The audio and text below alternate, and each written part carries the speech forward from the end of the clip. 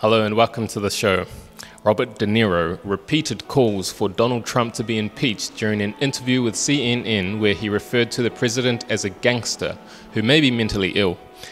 Never one to be shy about his feelings toward Trump, De Niro praised House Democrats' recent decision to open an impeachment inquiry on reliable sources with Brian Stetler on Sunday morning.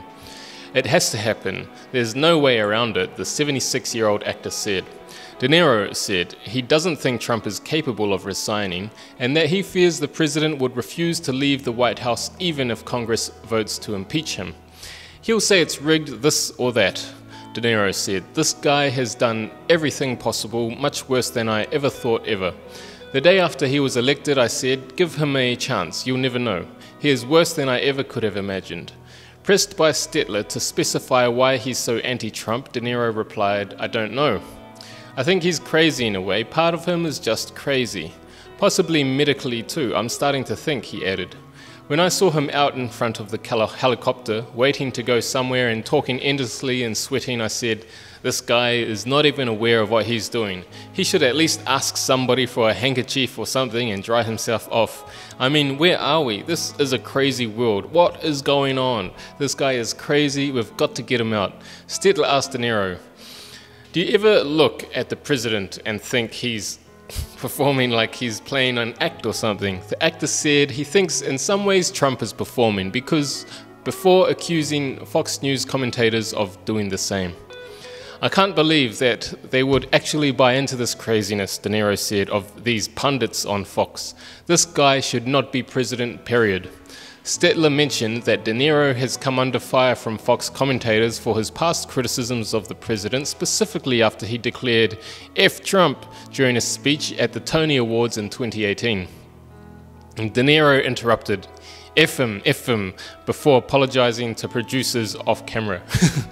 He went on to explain why he continues to share his vitriolic feelings toward the president publicly despite the harsh backlash. "We are in a moment in our lives in this country where this guy is like a gangster," De Niro said.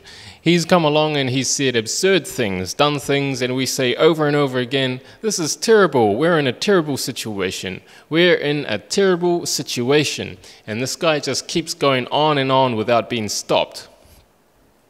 Stetler also asked De Niro whether he'll be reprising his role as special counsel Robert Mueller on Saturday Night Live, which premiered its new season this weekend.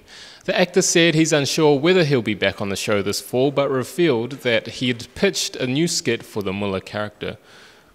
"I suggested to the producers, why don't we do a thing on SNL where I do all the things people would have wished Mueller would have done, should have done, could have done when he was deposed," he said. De Niro didn't say how the producers responded to that idea. The CNN interview was part of De Niro's press tour for his new Netflix film The Irishman, starring himself, Al Pacino and Joe Pesci, and directed by Martin Scorsese. It came less than a week after House Democrats launched an impeachment inquiry amid allegations that Trump pressured his counterpart in Ukraine to investigate Joe Biden.